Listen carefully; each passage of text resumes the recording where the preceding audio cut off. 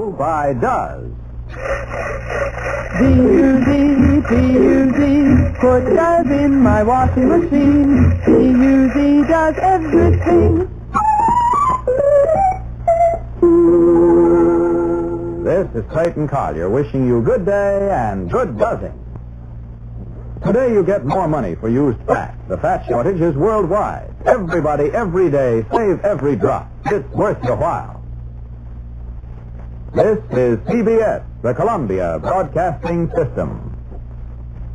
WNBF in the Arlington Hotel, Binghamton. Open that door, open, let me in. I'm a good-looking fur coat, want to save my skin. Protect your fur from moths and heat. And give your fur the cold storage free. Yes, store them where they're safe and sound until next winter comes around. Use McLean's Bank Vault's Cold Fur Storage. Dial McLean's 41321 today. It's 2 o'clock. That's a sort of good time. Sort of good time. That's the purpose of it. Hi, everybody. Here's the question. Why is a hill like a lazy dog? Well, a hill is an incline is a slope up, and a slope up is a lazy dog. Slope up is a lazy... Oh. A long one, isn't it? That's right. I'll grant you that. It's greetings once again from the busy street floor of Grant's Department Store, 75 Court Street here in Binghamton. Once again, it's time for another session of questions and answers called I'll Grant You That. It is raining out now. Yes, the rain's beginning to come down there, so we're having a good time. It is a raining rain, you know. It's hailing taxi cabs. And here to tell you how our quiz show works is the fellow who still thinks Shirley Temple is a church, Ed Scala.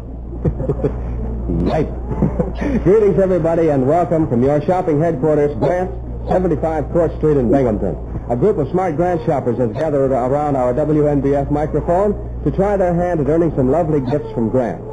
Every lady interviewed on the program gets a pair of nylon stockings, and in addition to that, today we're giving a string of Grant pearls to each lady who answers the questions correctly.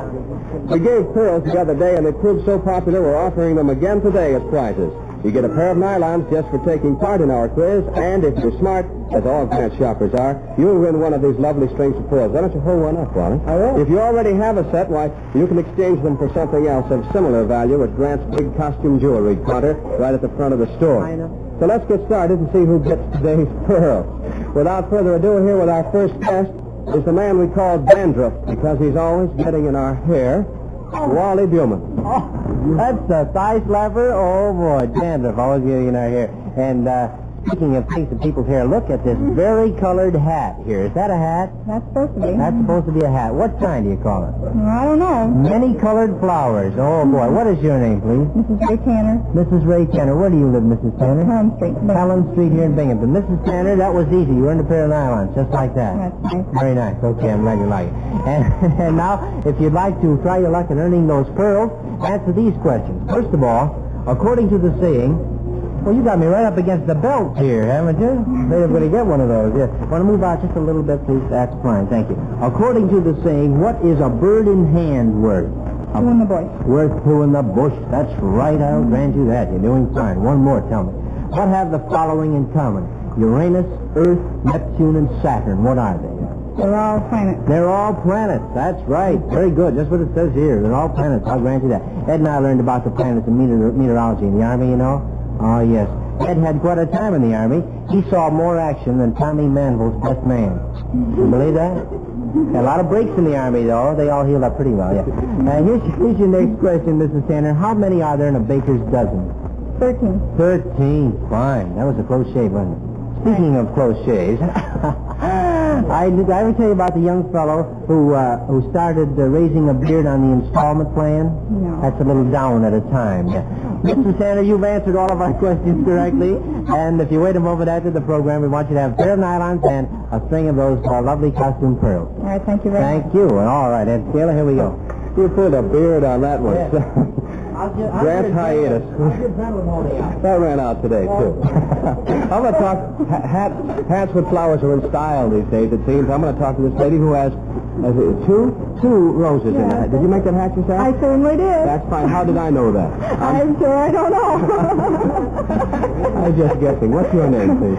Mrs. Fred Ellis. Mrs. Ellis? Yes. Are you from Binghamton? Johnson City. Johnson City. What does Mr. Ellis do? He works in the Leicestershire School Manufacturing place. Leicestershire School Manufacturing in Johnson City? In Johnson City. Well, I never heard of that place before. I'm learning something today, too. And this is Master Ellis, and what's your name, young fella? I'm Fred Lusty. He's Fred Lusty? Say him. Tell him your name. I'm named David Ellis. Philip. Sure. David Ellis. Very fine. How old is he? He's 3 years old. 3. He's not going to school yet. No, not yet. He's smart, though. He's running away from Buellman.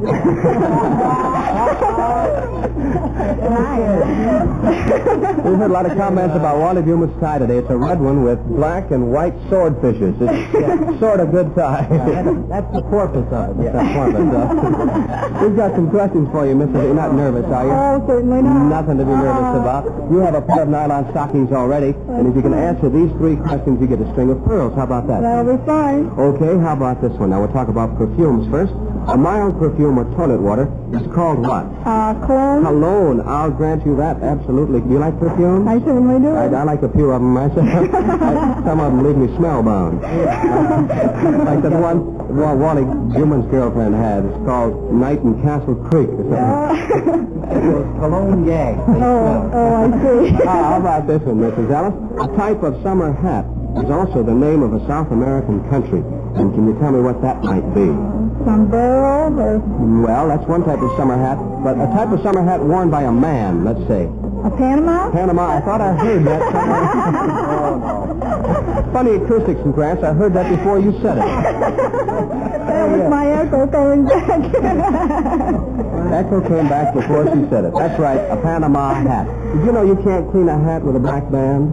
Yes, I'm pretty sure of it. Well, you have to use cleaning fluid. Here's one, Mrs. Ellis. A word meaning to kidnap and carry off to sea is also the name of a city in China. What might that be? Oh. What might that be? A city in China. What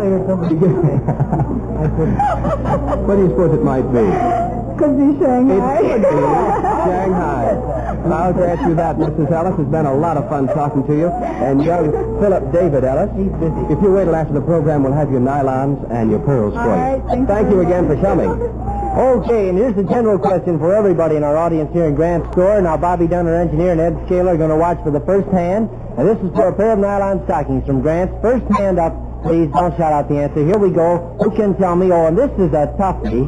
Yeah. In what city would you find Beale Street? Come on. Beale Street. What city? First hand. What is it? What? No, I'm sorry. Not London. No. What is it? Memphis. That's right. I'll grant you that. Want to meet me halfway, please? Oh, boy. What is your name? Mrs. William Stannard. And in what city would you find Beale Street? Memphis. Memphis. How did you know that, Mrs. Stannard? I don't know. Have you ever been to Memphis? No. Well, that's a very good answer, and thank you very much. You live here in Binghamton? No, I live in Endicott. Well, we're glad to have you up to Grants today to the quiz, and even more so because you know the answer. So wait a moment after the program, we'll have your nylons. Okay? Thank you. Thank you, Mrs. Stanek. And now, at Scaler, we got an answer there. How about that? Beale Street in Memphis. And here's the little boy caught in our mic cord. There you are. Yeah, I'm caught in the mic, too. I have a general question worth a pair of nylon stockings to the smart Grant shopper who can tell me whose picture appears in every copy of the Saturday Evening Post. Who can give me the answer? There's a lady over there. I think her hand went up first. If I can get around to it. Can you come around by the left bank and I'll reach Scotland for you? Benjamin Franklin, I'll grant you that. And what's your name? Mrs. Alice Haskell. Mrs. Haskell, are you from Binghamton? Haskell. Are you from Binghamton? Chestnut Street. Chestnut Street in Binghamton. Thank you very much for stopping your shopping to talk to us. If you wait till after the program, we'll have your nylons for you.